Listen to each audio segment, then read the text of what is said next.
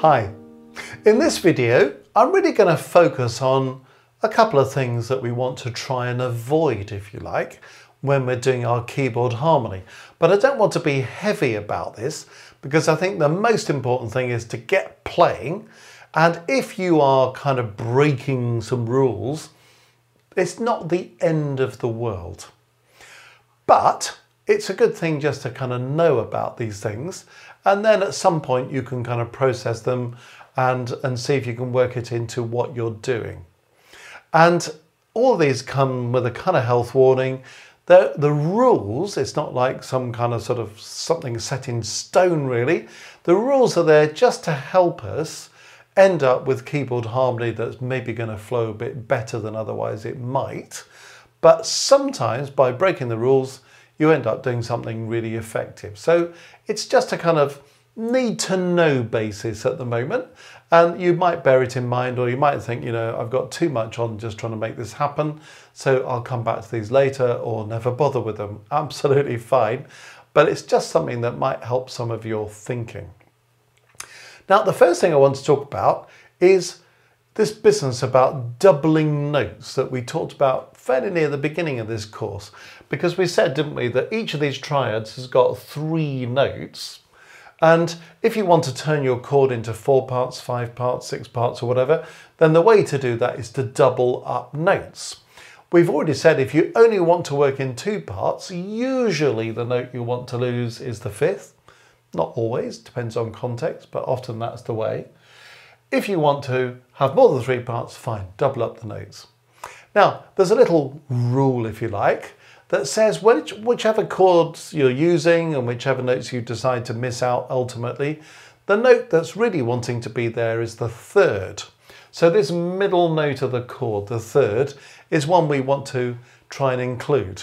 But the 3rd's a slight nuisance in that there's a rule that says you can double a minor 3rd, but try to avoid doubling a major 3rd. Now that is a bit of a pig, isn't it really? So in other words, chords 2, 3 and 6 are minor chords. So if I'm using chord 2 and I have F more than once in the chord, that's what I've got there, F there, that's okay because it's a minor 3rd. So I could do the G could come more than once in chord 3 or the E minor chord. The C could come more than once in chord 6 or the A minor chord, that's fine. But if I'm dealing with chords 1, 4 and 5, the C, F, G chords, then I'm advised not to have the 3rd coming twice. So let's take chord 4. Well, the A, the middle note of chord 4, is a major 3rd above the bottom note. Okay, and that's the one they're saying best not to do that twice. So let's take a chord 4 and let's break the rule. So we've got 2 A's. So can you hear what I've got there? I've got 2 A's, one there, one there. Now, does that sound like a serious problem? In many ways it doesn't, does it? On the other hand, that major 3rd starts to dominate the chord a little bit. If I change that in the left hand, maybe that A I moved up to a C, can you hear that actually is a slight improvement, isn't it? So I've now got 1 A, 1 major 3rd, and instead of having another one down here, I've moved this note up to here. So here's the double major 3rd. Here's taking the double major 3rd out. And the chord does sound a bit more kind of rounded, balanced, whichever way you want to look at it. You may or may not think that's a big deal. And there are plenty of great composers working in loads of different kind of musical areas who double major 3rds for a living, basically. So who's to say you can't do it? We're not really saying you can't do it. All I'm saying is there's a little bit of advice out there saying maybe doubling major 3rds isn't always the best option. So if you have a major 3rd in the chord and you've got an option not to use it more than once, well, it's probably a better thing to do. And by the way, that particular piece of thinking, that particular rule, if you like, is something that really applies when you're in 4 parts. The more parts you've got, the less it matters, to be honest. If you've got 5 parts, 6 parts, more than that, well, doubling up a major 3rd is probably something you might end up doing. And it's not really a problem because the chords are thick enough to absorb the double major 3rd. So there's a relatively small rule just to think about. Now, let me talk about another one, which is maybe slightly more significant. There's a little rule that says, try to avoid consecutive octaves or consecutive fifths. Now, what on earth does that mean? Well, consecutive, meaning two next door to each other. So, for example, I should have sketched this out before, but let's just give an example of how to break the rule. And then we can see why we might try and avoid it. Say I'm in C major and I'm going to start with a chord 1 with C at the top, C at the bottom, and maybe I go on to a chord 2. So I'm going to have D at the top in this case, and I'm going to double up this D at the bottom, okay? And then I suppose we better fill in the middle parts. Let's fill them in like this. I could make this into minims, as we've done in previous examples. Okay, so what have I got there? I've got chord 1 followed by chord 2. There's 1, there's 2. Does that sound bad if I put them together? Sounds okay, doesn't it, really? But there's a piece of thinking that says, try to avoid this. The melody is going C to D, the bass is going C to D.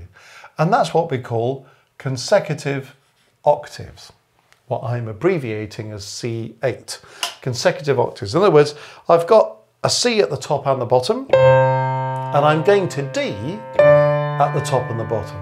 So even though they're 2 octaves apart, it's something to do with octaves, isn't it? They're moving from 2 Cs to 2 Ds. And the thinking is that if you've got any pair of parts, not just the top and the bottom, but could be other pairs of parts that are an octave apart, and then both parts move to another octave, that this consecutive octave writing is not usually the best solution. And it can make the music sound like we've got one chord and the whole lot's just gone, and we're all moving in the same direction, and maybe that's not the best way to do it.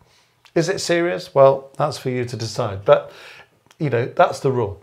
Now, we've also got here, I've built in an example of consecutive fifths.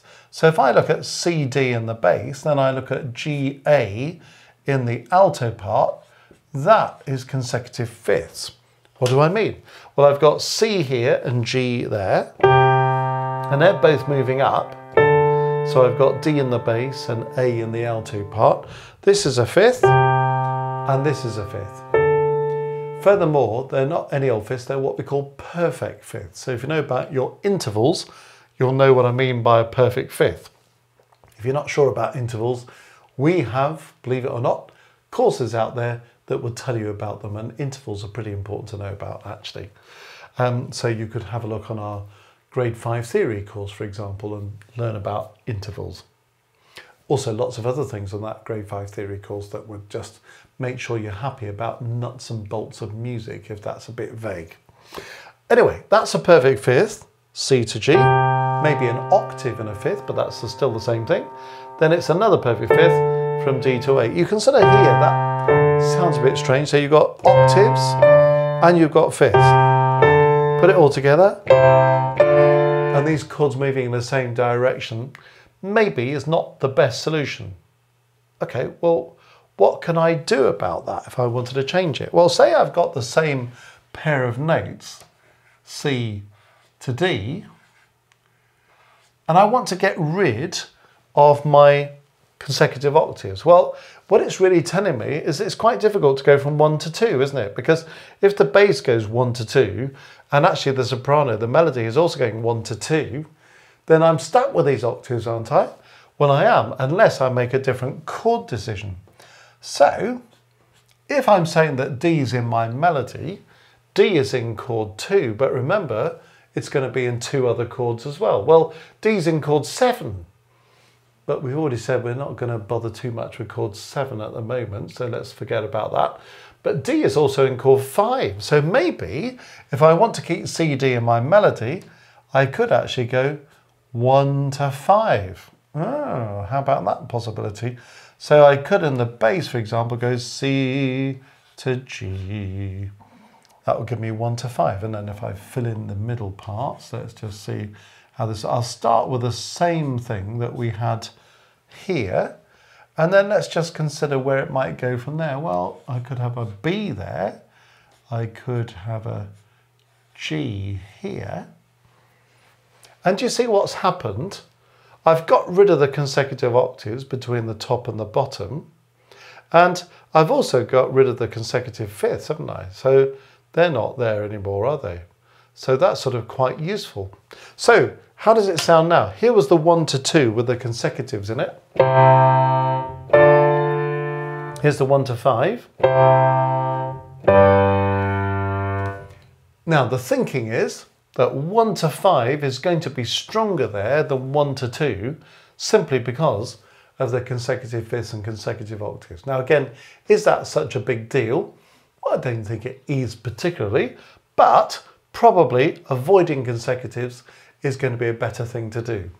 How do you avoid consecutives? Well, it's bad enough when you're writing down harmony, but at least when you're writing it down, you've got time to think, you can rub things out, have another go. When you're actually playing keyboard harmony, well, it's happening here and now, isn't it? So how do you avoid getting these consecutives? Well, one thing you might just want to try and think about is when you're moving from one chord to another, one note to another, try to get a sense of contramotion between the top and the bottom. In other words, if the right hand's going up, can the left hand go down, and vice versa? You can't always achieve that, but even if the two hands are moving in the same direction, try not to get them to move in the same direction by the same interval. So for example, if the top part's just going up a note, but the bottom part goes up a fifth, that's probably going to be okay. It's less likely to chuck up consecutives. But if you've got a situation where the hands are just going like this in the same direction, chances are your keyboard harmony will be full of consecutive octaves and consecutive fifths. So if you end up slipping a consecutive in somewhere, well, you know, you'll live. And that's the great thing about doing keyboard harmony instead of brain surgery. You know, if you make a mistake, it's not terminal. So if you get some consecutives, don't lose any sleep over it, but that's how you might actually try and solve them. Bit of contramotion, or if you're going in the same direction, have the top and the bottom moved by different intervals. Chances are you'll be rid of your consecutives. So now what we're starting to do is to think about, okay, we can do chords, we can do cadences, we can do some chord progressions, we can do a little bit of improvising a melody, sticking a cadence on the end of it. Now, when we're thinking about our chord progressions, can we think about what's happening with those major thirds, trying to avoid doubling them, particularly in 4 parts. But the main thing really is to try and flush out as many of these consecutives as we can to end up with a result that's more satisfying. And that in itself is something that will affect the decisions we make about which chord. So you might be thinking all this time, well, if I've got D, how do I know if it's chord 2 or chord 5 or chord 7? You might have thought, well, you've already told me to try and avoid chord 7 for the time being, so is it 2 or 5? How do I know? Well, just in this situation, 1 to 2 is feasible, but 1 to 5 works better because there are no consecutives. So it's one of the things that can help inform our chord decisions. So, a couple of things there to live with. In a way, nothing new on the keyboard harmony, but a way of refining it. And you may want to pursue what we were doing in the previous session and now check it out and think, well, have I got double major thirds here? Have I got consecutives? Can I try these little techniques to avoid them? Does it sound better? Do I need to change a chord? If I change the chord, does that sound better? Would it have been better if I changed the other chord? So, you know, experiment with it and see if it leads you to a stronger place, because usually it will.